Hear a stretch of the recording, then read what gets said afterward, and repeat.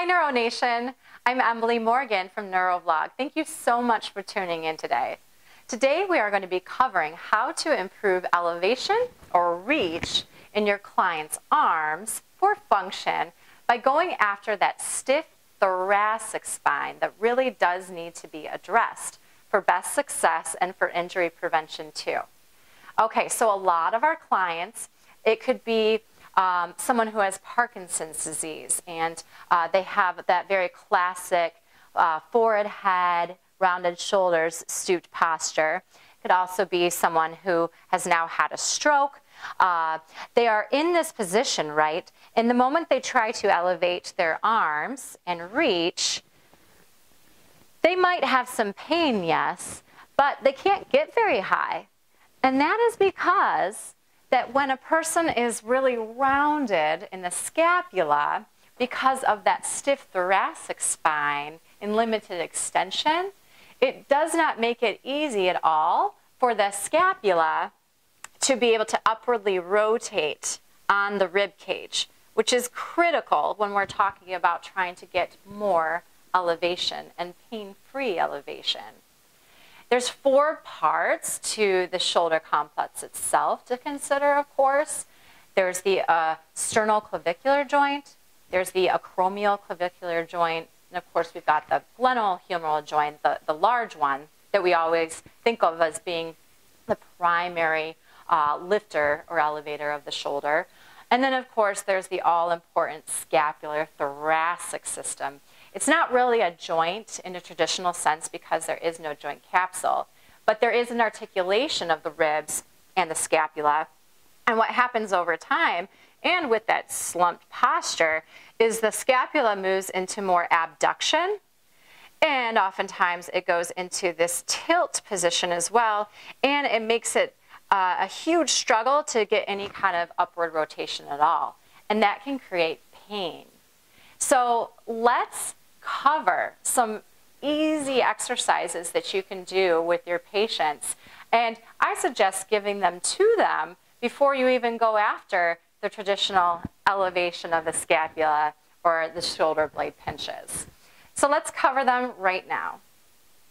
So for the first exercise, you will need your client to be seated in a chair.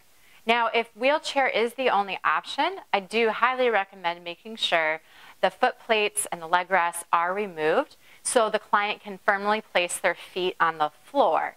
You'll have better results that way.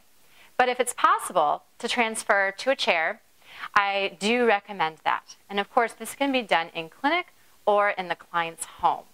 Now, you notice I have a pillow right here.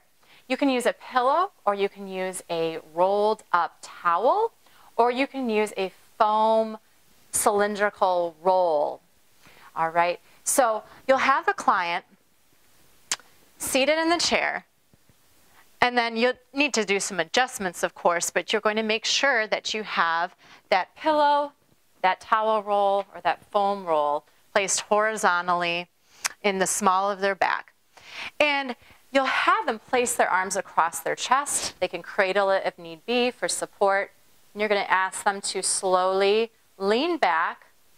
Of course, the pillow is helping stabilize me so that I can try to get extension in certain areas of that thoracic spine that I need to work on, all right? You can move the roll up to different parts of the spine and it will feel a little different. So I recommend doing about 10 or so. And then you can move on, okay? Now, the next one I'm going to show you is from a supine position. So if your patient can get on the floor, that would be ideal. But of course, if that does not work, try to find a mat table surface. Last resort, a bed might work as well. It just depends on how firm that mattress is. The second and last thoracic extension stretch that I'll show you today is going to be done in supine. So you can use a mat table or you can use a bed, but the patient does have to be on a flat surface. We're going to be using a very stiff full foam roll today, demonstrated on myself, but you can also use a half foam roll or a rolled up towel or even a softer foam roll. The foam roll will need to be placed in the lower thoracic spine area. The client is going to lean back. They might need some head support, so just be ready to provide them with that if you need to. They do have the ability to hold their arms behind their head. Ask them to do so. But just like the chair, you're going to have them extend and then rise up. Extend, rise up.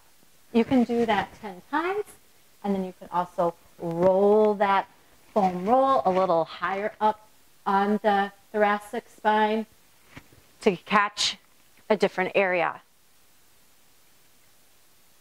And then this is an ideal time to actually work on that shoulder elevation because everything is in better alignment at that point. Those were the 2 thoracic extension exercises that I really wanted to show you today. Make sure not to leave it out of the picture when you're trying to improve reach for your client. Thanks so much. Tune in next time, guys. We'll have great NeuroVlogs coming up for you really soon. Bye now.